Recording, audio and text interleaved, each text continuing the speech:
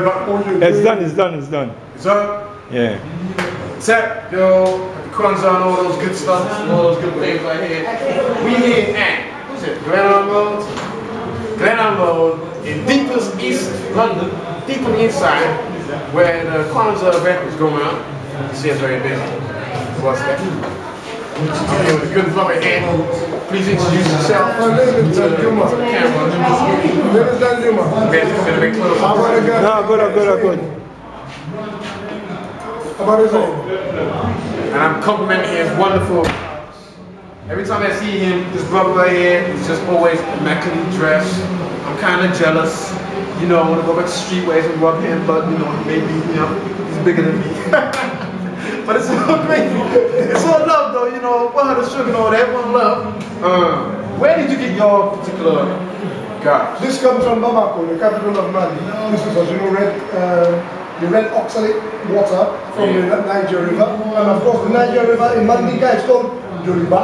I'm sure you know this. Yes. So that is where this, the oxalate waters that make this color come from. So this is authentic. This is not made in China or Austria or Germany, African material. This is pure, authentic, directly from the source, the motherland. I'm glad you said that because when people wear a costume, most people out here in society wear a costume. Now your costume reflects your culture, right? If you go to Stanford Hill, those people wearing a so-called costume reflecting a so-called custom. Jewish gabardine. Yeah. If you go to Ilford, if you go to Ilford or Ealing Road in West London, people wearing a so-called costume reflecting a so-called custom. When you come into the neighborhoods, well, the neighbors are left. Our people wear everybody else's costumes and they accept everybody else's customs. Yeah. So I'm really happy when I see brothers just like this, represent him. I know a lot of people refer to it as mudcloth, but this brother here, he calls it by the same name I call it officially. It's say that again. Bugola Fini in Mande language. Bugola Fini. Or just Bugola mudcloth. And you got this one specifically made just for you. Definitely. So nobody can come for you. No, definitely. You're like, even with a kerchief on the yeah, you're like me, I done that too. The car is great. Okay, we can't charge. Send me a car. Alright, yo, no doubt. So we're walking through this. We got rudely interrupted us. Damn. Rudely interrupted. Every time there's a good thing going on, somebody comes and eggifies it. You dig? You gotta catch another brother. Much love for that brother, dog, you know? Kwanzaa, deep in the east side of London town, you heard? Boy, this bond, you know?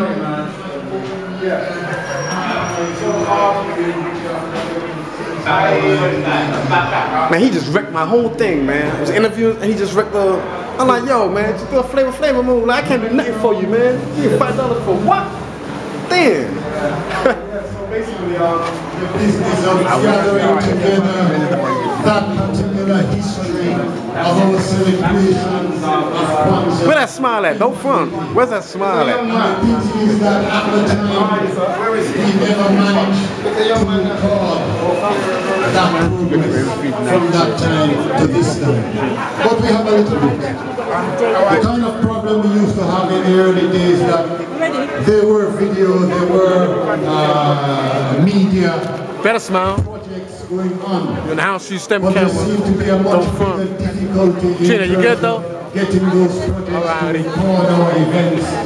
And not only to record them, but also to disseminate them amongst our people.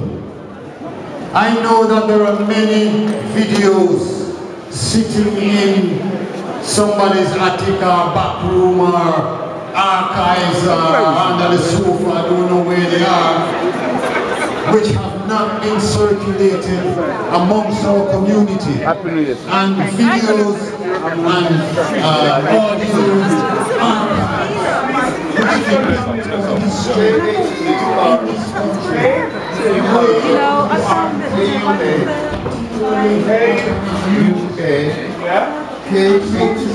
K-H-E-M. Okay.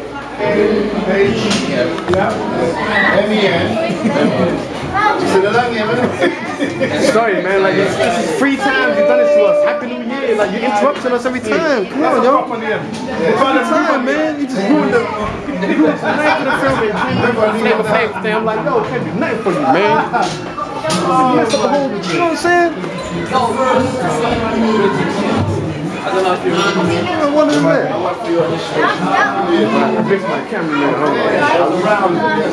man.